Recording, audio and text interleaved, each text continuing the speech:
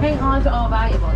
If anything falls off of this truck, I cannot stop to go back and get it. So make sure you hang on to it tightly. Make sure all little ones stay fully seated, including babies. Make sure everyone's seated in your laps. With that, let's go and have some fun. Alright, now we're starting off this tour here in the Aturi Forest. The Aturi Forest is going to be home to some very shy creatures. Like on the right hand side, that is the okapi. Now the okapi is a giraffe's only known relative, but they weren't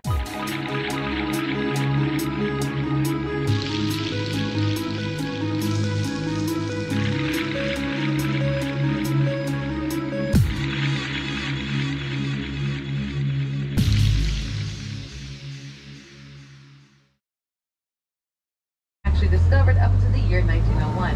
Before that, they were believed to be an African myth that granted wishes and brought really, really good luck. Keep in mind they can't actually grant wishes. Instead, whenever they're very bored, they lick their own eyeballs. Sometimes. Now that one's going to be a girl. Girls do not have horns on top of their heads, males do. The horns aren't very long, but of course from here we'd still be able to see it. They're about 4 inches long, but they definitely be very noticeable from this angle. Now we're going to keep on going. Speaking of horns, on the left-hand side, I'd like to see if we can find at least 1 or 2 black rhinos. Now, black rhinos are very rare. They're less than 5,500 of them left in the world due to the pollution to their horns. Those horns are made out of keratin, and they have keratin in both our hair and fingernails, so it's not that rare or special. But to help protect them, just make sure you buy eco-friendly products. Now, at 3,000 pounds, he's the biggest animal here in the Aturi Forest, but one of the smaller type of rhinos here in Africa. Again, they'll hang out by themselves because they can be really territorial. This goes for both males and for females. On the right-hand side, it looks like we're going to be on a couple of those bongos. They're actually both the right and left-hand side, so wherever you guys have cameras, have them out. They're on both sides here. Beautiful creatures. Now, bongos are the ones with horns for both male and for females. The greater kudu here does not have horns because that was only a big girl. Males have horns are about 6 feet long.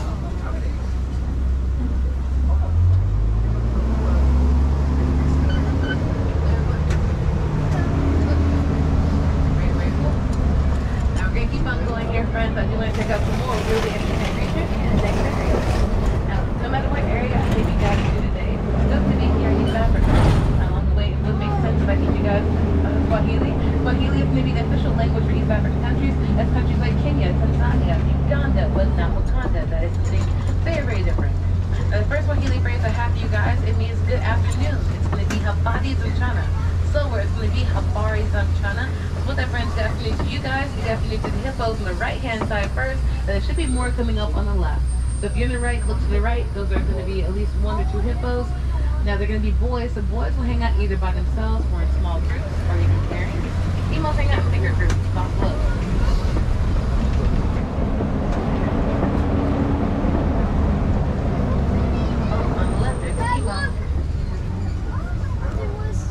She's taking a nice little nap there. Keep in mind they are nocturnal, so they sleep all day in the water. They go foraging for dinner at night. Now, they weigh about 5,000 pounds, so they eat about 90 pounds of vegetation a day, but those hippos, well, they're going to have 3 stomachs. 3 stomachs. In Swahili, the animal is called kiboko. Now, the gray and white birds here, they're called pink-eyed pelicans. They do turn pink on their backs during mating season. They also have a wingspan of up to 9 foot across. That's about as long as my canopy above your heads. Now, blackbirds here are called Floridian turkey vultures. They came all the way here from Florida just to come hang out in our pool. Alright, on the left, adventurers hanging out with our cuddliest animal in the reserve. The cuddliest animal in the reserve is a Nile crocodile. Now, they get to be about 18 to 20 feet long with a jaw pressure of 2,000 pounds per square inch. They can eat half their body weight when feeding, and they can weigh anywhere between 500 to 1,000 pounds. And so eating, they're called mamba or mamadi.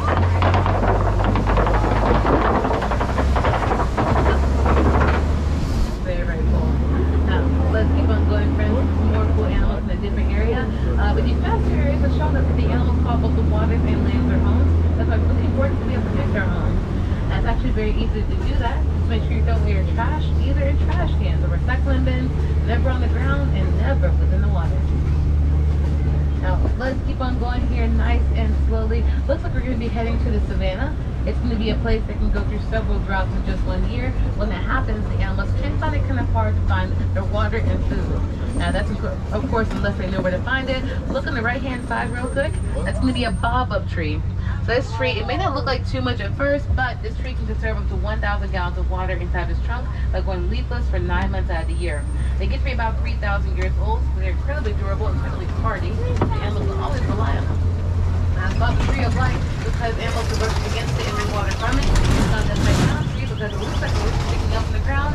And finally called the Rafiki tree because if anyone here has seen the Lion King movies, Rafiki was hanging out in the fountain tree.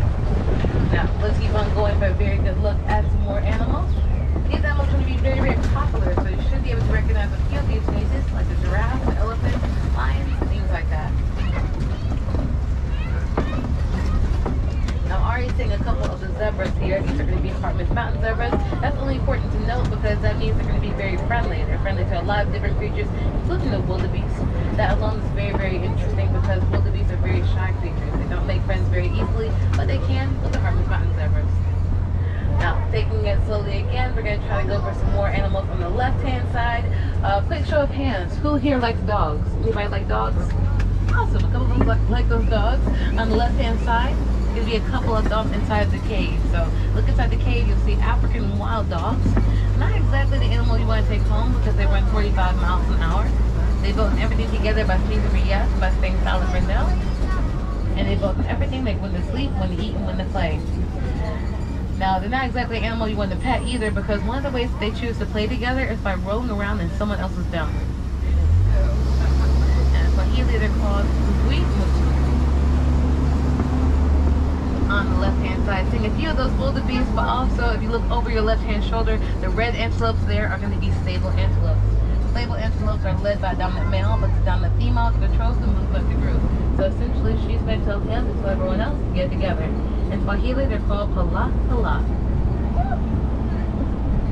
Alright friends, hands up for yes, hands down for no. These zebras up ahead, are they black horses with white stripes? Are they white horses with black stripes? So technically they're going to be both, but look at their snouts. These have black and brown snouts, indicating that they are black horses with white stripes. If they are going to have white, pink, or gray snouts, it makes them the exact opposite. Alright, this one right here, she's pretty calm. Also, notice that they have a flap of skin under their neck. It may be hard to see this one on the right unless she turns her head, but that's going to be called a dewlap. It's going to store water so they can go a couple days without drinking any water. And Swahili, whether it's a black horse with white stripes or white horse with black stripes, they can both be called Punta Maria.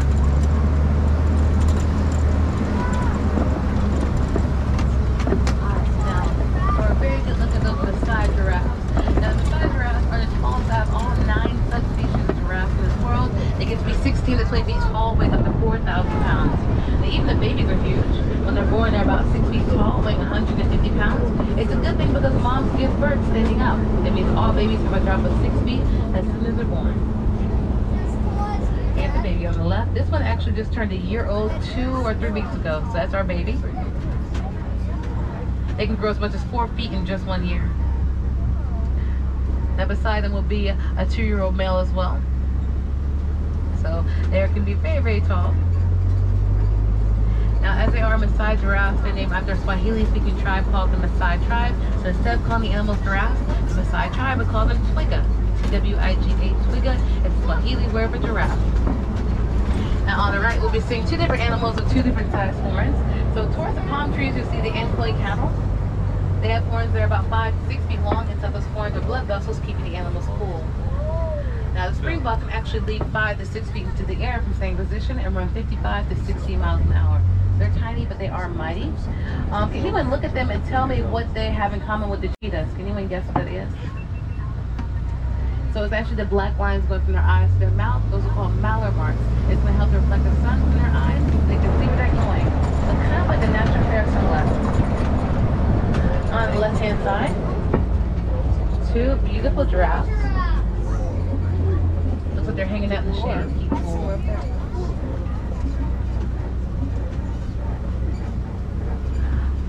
Speaking of keeping cool, coming on up, someone's down by the water hole up ahead. There'll be not 1, but 2 African elephants. So then we come in on the right hand side, have the cameras out and ready. Let's see what we can find.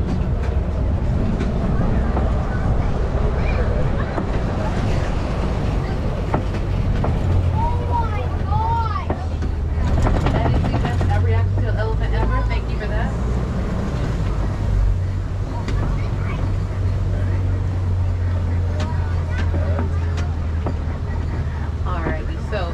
These two are actually a mother-daughter duo. What they're doing right here is actually establishing a very strong bond. So this is where they go away from the rest of their group. They just hang out together one-on-one for about a day. Then go back to the rest of their group. Mom, by the way, happens to be a matriarch, which means she's the leader of the female group. That's why they can't leave the group for more than a day. Every group is being taken care of by another elephant. It's going to be the beta in command. However, right now, it's just mom and daughter hanging out here.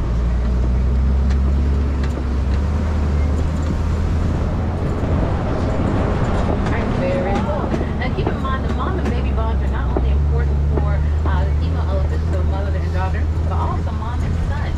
Something I found very interesting is that sometimes the sons are so bonded with their moms that by the time they age out of the female group, they can actually go back to visit their moms. Now, most males have figured out how to memorize their mom's migrational pattern by the time they turn 10 years old. Jumbo warden on the right. And they'll actually go back and visit their mom at least once every year, sometimes it may be once every other year, depending on the drought.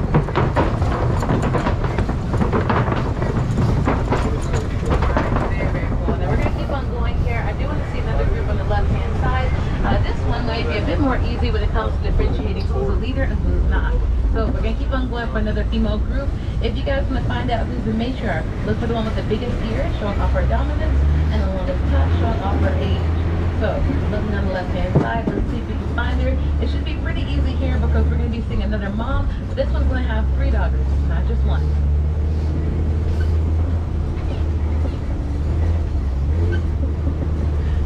Alright, I definitely just saw the mom just right here. Here's a 5-year-old daughter. They were just splashing around in the mud, tossing some onto their back so they can keep from getting a sunburn. Look at how beautiful they are. Now we're going to go around for a better look at them. The 2 dry elephants are going to be the teenage elephant and the 12-year-old elephant, so preteen, if you will. Alright, let's try to keep on going and see what else they're doing over there.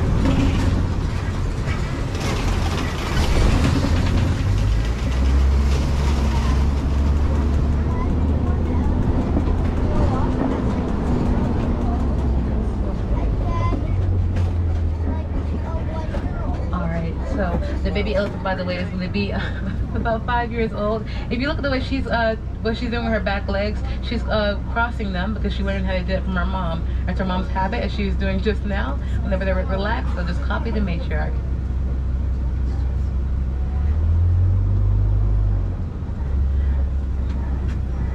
Very, very cute here. Now the baby elephant has taught me quite a few things in the time I've been working here. But one of the most important things she's taught me is that elephants can throw tantrums. Some of the things that baby should let them know. Of course, if you guys ever need a boost of serotonin, I do recommend looking up a baby elephant tantrum. It will never not be funny. Now we're gonna keep on going here for a very good look. Anyone else hanging out in the area, but I will say to protect the elephants, again, just be careful what it is you're buying. Make sure it's eco-friendly, cruelty-free, and especially ivory-free as well. On the left, we have the greater flamingos, and here's a couple of baby ducks.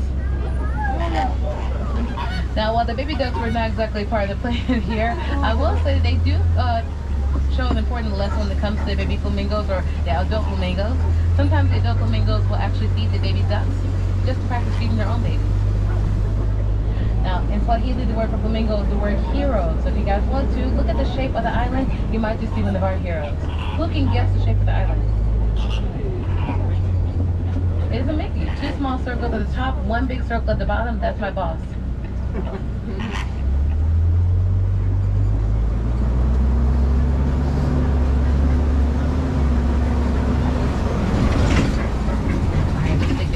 So you're looking on the right hand side and the left hand side. It's hanging out very close to it. There is an animal I really want to see today. It'll be the white rhinos. Now the white rhinos are a lot bigger than the black rhino. If you guys remember from earlier, he weighed about 3,000 pounds, but the white rhinos can weigh as much as 7,000 pounds, although usually they hang out at around 5,000 pounds. and they can run 35 miles an hour towards a loud sound, which they often do when they're nervous. So instead of running away from large or loud noises, they run straight towards it. That's why their group is going to be called a crash, because they can't see more than 10 feet in front of their faces, but they run towards things they can't see at a very high speed. Now, if we see them, keep in mind the white rhinos are free-roaming creatures. Make sure we're not whistling to them if we see them. This truck only goes 8 miles an hour, and again, they run 35.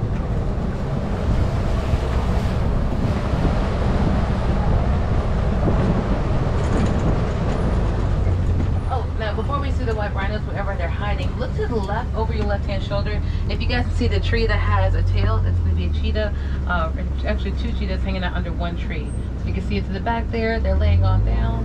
Hopefully they'll twitch or move or something like that so we can see them a bit better. But cheetahs are going to be the world's fastest land mammal, going from 0 to 70 miles an hour in just under 10 seconds. They can hold their speed for 30 seconds to a minute and cross 2 football fields in just 1 minute. They can't roar, but instead they're going to meow like a giant house cat. The left, here's one that's a little bit more prominent here in the sunlight. Looks like she's fighting off that sleep, but she'll give it in just a moment. Now, although they are in the big cat family, again, they can't really roar. Instead, they meow like a giant house cat. And although we can't see their faces very easily, they're pretty well known for their mallet marks.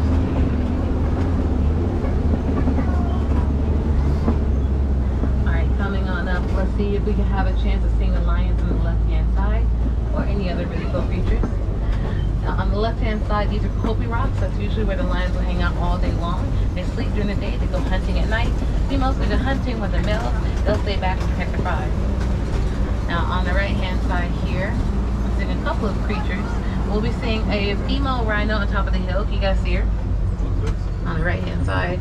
If you see a little lump of rock behind her, that's not a rock, that's her baby. Her baby's 8 months old. And right beside this is the rarest animal we'll see on the reserve. It's a buntebok. They're considered extinct in the wild due to the culture for their horns and fur. Sometimes, depending on what they're eating, their fur can reflect purple in the sunlight. Currently, he's not eating that substance, so he's gonna not reflect purple at this point in time. Now, to help protect animals like the buntebok, be careful what is you're buying. If you guys are buying fur textures, make sure you're not buying actual fur. Make sure it's going to be fake fur. Alright, now as we keep on going here, I'm not seeing any lions on the left-hand side. It may be a bit too hot for them, but I can give you guys this Swahili word for a lion is the word Simba. S-I-M-B-A, Simba just means lion in Swahili. Boxer means king or leader, and Rafiki means friend. So if you guys ever want to say hi friend, just say Jungle Rafiki. Alright, looking at this empty area on the left-hand side, we're going to keep on going to check out the ostriches. So they're hanging out under the tree here. Now, I do want to tell you guys what they're doing, because it looks like they're just hanging out here for now, but they're actually trying to play decoy. So, we're going to keep easing up slowly. But if you guys look to the right-hand side, it's going to be a pile of eggs. So they want to get our attention, so we're not paying attention to those eggs. That's why they're watching us right now. That's why they're being so out into the open. They can hide really well, so if they did not want us to see them, we wouldn't be able to find them. But they want us to know that we're here, get our attention. They won't pay attention to, or we won't pay attention to their eggs. These are both going to be females. Look at their brown feathers and their bodies and their faces. That is what shows you that they are females. Look at those giant eyes, bigger than their brains. Their legs are very huge and powerful. That's why they can run 35 miles an hour when squatting, or 40 miles an hour when standing upright. Those wings were not big enough to carry them in flight, but it does help them with changing directions. Now, when it comes to the eggs we just saw, keep in mind that each egg can withstand the pressure of their parents. That's about 300 to 400 pounds of pressure per egg. Not just the entirety of the nest, per egg. Now, let's keep on going here for a very good look at anyone else who may be hanging out in the area. Now, this is technically the warden's area, so we're not going to see the biggest of creatures hanging out here. We may see a couple of very small ones. Actually, we will be seeing the smallest animals in our reserve. They're called Nigerian dwarf goats. And of course, they welcomed babies last year. So on the left-hand side are Christmas miracles and their parents. Nigerian dwarf goats who love to headbutt each other for fun. They love eating because they have 4 stomachs. And you can use them as pets, livestock, or in a very traditional sense, a wedding present. Now, but that depends on the wedding.